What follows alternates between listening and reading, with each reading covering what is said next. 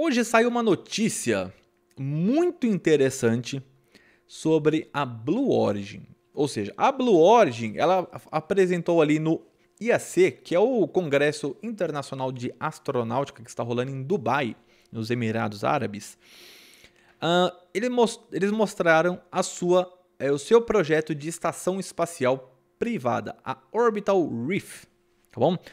Como vai funcionar isso? Eles vão juntar algumas empresas do setor e vão fazer essa junção de ali, esse Megazord e construir essa estação espacial nos próximos anos, tá bom?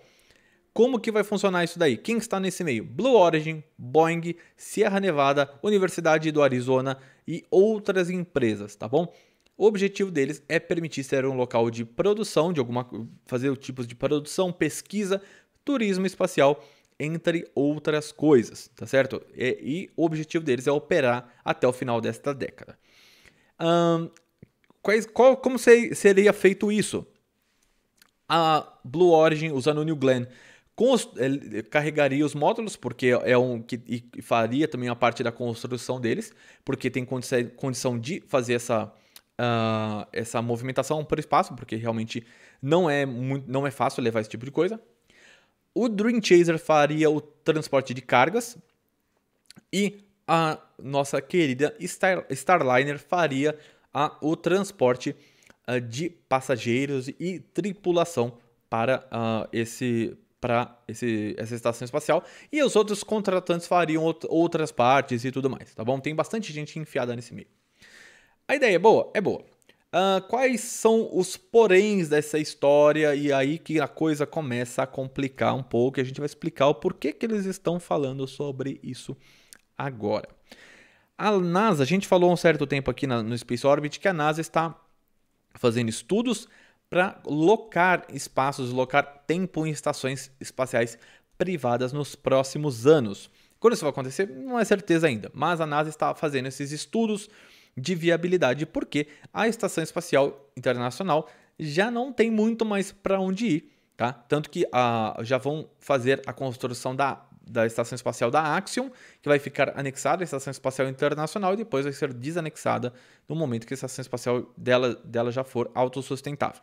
Então, a NASA, ela vê que não tem muito mais vida na Estação Espacial, entenda-se vida há 20 anos, tá? Até o final dessa década, a Estação Espacial vai continuar operando muito provavelmente, tá bom? Porque eles também não têm outra opção, tá? E tem que manter lá, é importante que se mantenha a Estação Espacial Internacional, tá certo?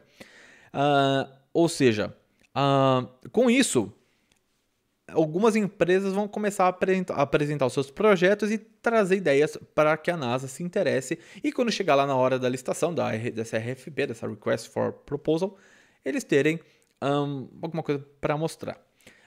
Isso é bom, vai começar a aparecer mais, outras empresas vão fazer esse tipo de proposta. Aí, quais são os problemas dessa história? Né? Vamos falar primeiro das coisas boas, aí, vamos começar aqui de novo. Coisas boas. A construção de uma estação espacial totalmente privada, desde que ela siga as regras de dentro do país, por exemplo, dos Estados Unidos, ela tende a ser construída mais rápida porque a NASA demora muito nos processos, tá? Ela é bem enroscada nas coisas, tem burocracia, tudo que envolve governo é bem complexo. Isso é bom, então teremos mais um ambiente, tecnicamente, para estudos, pesquisa e talvez até produção de coisas industriais, pelo que eles falaram, mas deve ser uma coisa bem rudimentar, ainda mais simples, tá bom? E também teremos mais capacidade de turismo espacial, que é sempre bom, movimenta essas coisas, aumenta a disponibilidade de assento e, consequentemente, diminui o custo. Qual é a parte ruim disso tudo, tá? A parte ruim é principalmente com relação à logística e à viabilidade dessa história toda. Por quê? Vamos dizer assim que a gente juntou aqui os Power Rangers das pessoas que não entregam as coisas. Tá? Então a gente tem a Blue Origin, que vai fazer a montagem com o New Glenn, que é um foguete que simplesmente não existe. Até hoje ele nunca foi lançado, os motores dele não estão prontos e ele não deve ser lançado antes de 2023 ou 2024. Se ele se tiver algum tipo de teste no final do ano que vem, já é uma baita de uma sorte, tá bom? Agora, temos o Dream Chaser. O Dream Chaser foi um projeto que era para ser um espaço plano, tipo um mini ônibus espacial. tripulado para a Estação Espacial. Foi rejeitado pela NASA para voo tripulado, porque eles devem ter aprendido alguma coisa que voo tripulado em espaçoplano é uma baita de uma burrada, como eles descobriram. E eles só foram certificados para cargas. Então, só que está longe ainda de ser lançado. O Dream Chaser nunca nem foi lançado para o espaço e ainda está longe. Tá? Próxima. Starliner, cheia de problema. Tá? Cheio de problema desde o começo. Fez o primeiro voo orbital, não conseguiu chegar na órbita pretendida, não ancorou com a estação espacial.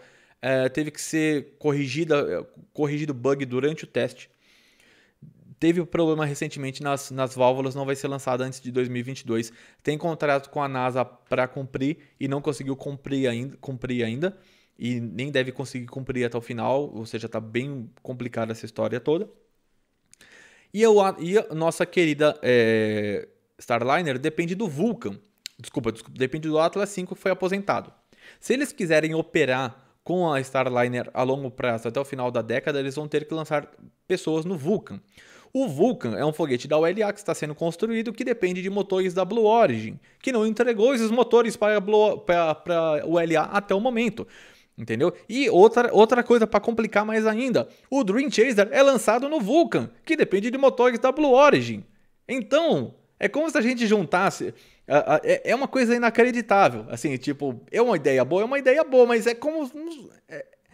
É até difícil de explicar. Né? É como se você juntasse vários caloteiros, entre aspas, gigantes, e eles falassem que eles fossem fazer um shopping center, entendeu? Então, eu torço para que isso aqui dê certo. Se isso acontecer, é bom para todo mundo, tá? Mas ainda é um PowerPoint, tá bom? Esse é o problema. Isso aqui que tem que ficar bem claro. É uma ideia boa, a gente torce para que saia realmente do papel, mas tem muitas variáveis aí e muitas pessoas muito complicadas, assim, pessoas, né? Muitas empresas, muitas pessoas jurídicas com complicações na esfera governamental, justamente por não entregar seus projetos.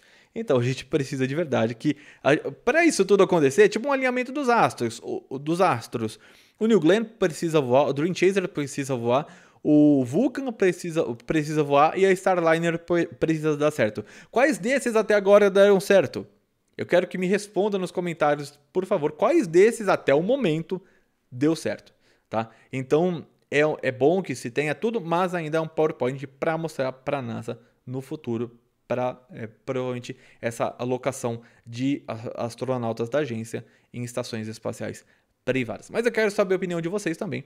Me digam o que vocês acham a respeito dessa história do Jeffinho e seus amiguinhos que não foram para a órbita.